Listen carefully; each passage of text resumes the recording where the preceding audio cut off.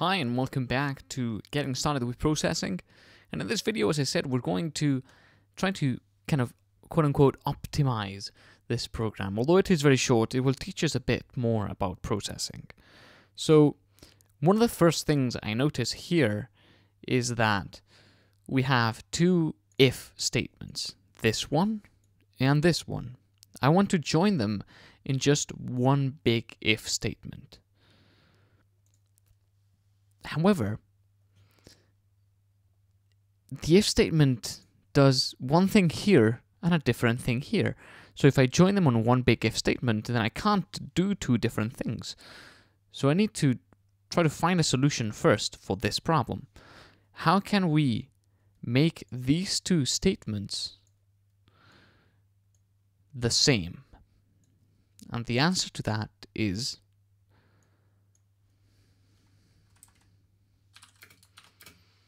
this.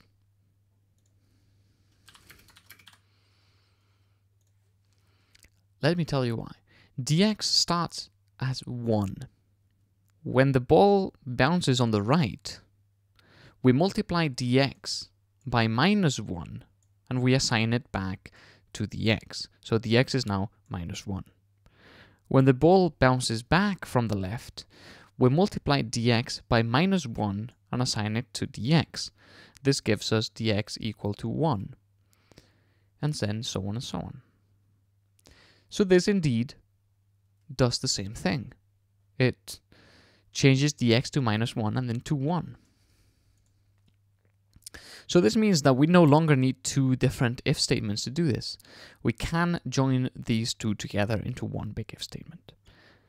So I want to do this if the ball hits the right wall, or if the ball hits the left wall. And fortunately for us, there is an operator for this or word that was so important in that sentence. If it hits the right, or if it hits the left. These two vertical lines mean or. So then I copy this into here. If x plus 25 is greater than width, this means the ball hits the right. Or x minus 25 is less than 0, we hit the left wall. We multiply dx by -1. We can now delete this if statement. Let's see if this works. We're going to hit the right wall, and then we're going to multiply dx by -1. So dx is going to turn into -1. Since 1 times -1 equals -1. And then -1 times -1 equals 1, so we move right. So this does exactly what we want it to do, and now it is shorter and more concise.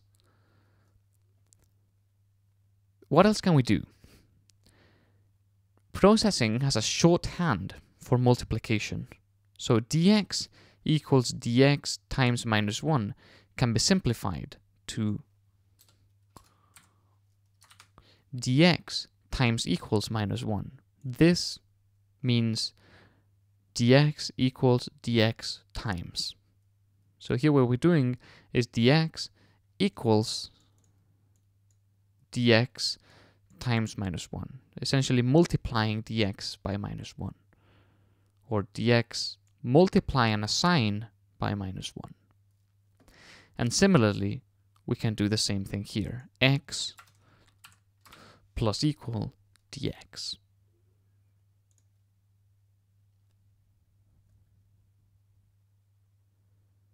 And now we will see the same thing happens, and now the program is shorter and I would argue more readable.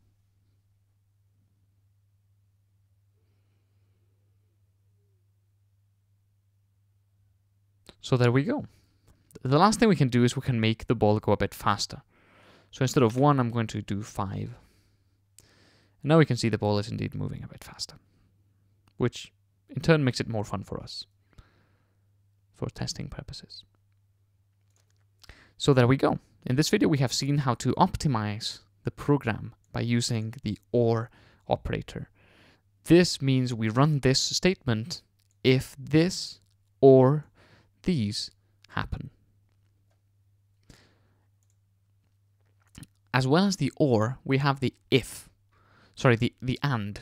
So we have or, which are the two vertical lines, and we have and, which are two ampersand signs. So the and means this only runs if both this one and this one are true. Obviously, in our case, the ball cannot be hitting the right and the left walls at the same time, so this one wouldn't make sense. But just for your information, that is also a thing you can do, and we will use it a lot in the future. So in the next video, we're going to be working a bit more on this ellipse, and soon we'll move on to another different project. So stick with me and let's go into the next one.